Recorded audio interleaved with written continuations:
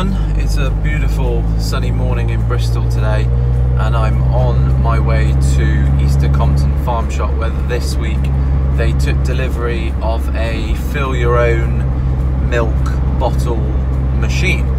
So I'm going to go check it out and see what it's all about and then see if it's obviously, you know, worth doing this over perhaps the supermarket or something like that. So I'll be there in a couple of minutes.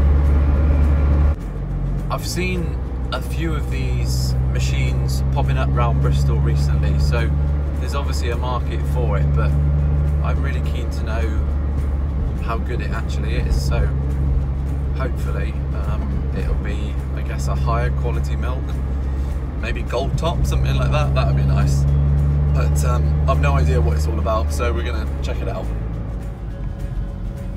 For anyone who's not been to the shop, it's actually on the same site as the Wave, which is pretty cool. I've not done that myself, but if you're into surfing, then you would love that. But there is the shop.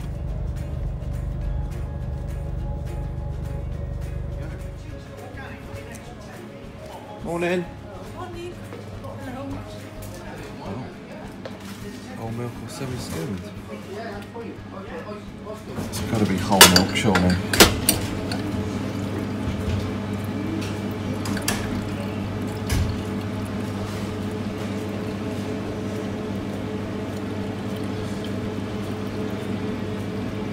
Just like milking a cow.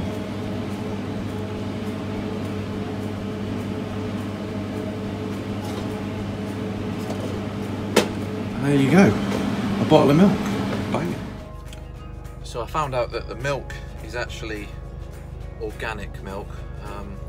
I'll put the prices up on the screen in a second. So it is more expensive than a supermarket bottle or carton of milk, but I guess if you're trying to cut down on your carbon footprint and go organic and all that sort of thing and support your local, then it'd be worth it. But I'm sat in the car now and I know this is really bad, but I've got to try it.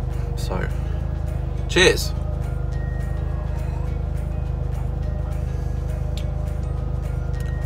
Really nice milk.